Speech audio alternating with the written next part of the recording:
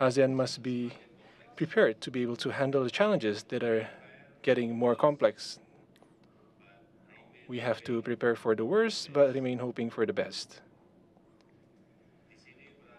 And this is where the role of HLTF is very crucial to identify all the challenges and also the opportunities way ahead in the future and to ensure that the ASEAN can continue to contribute to the region and the world.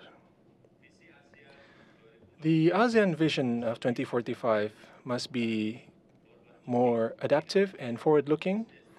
It must not be business as usual.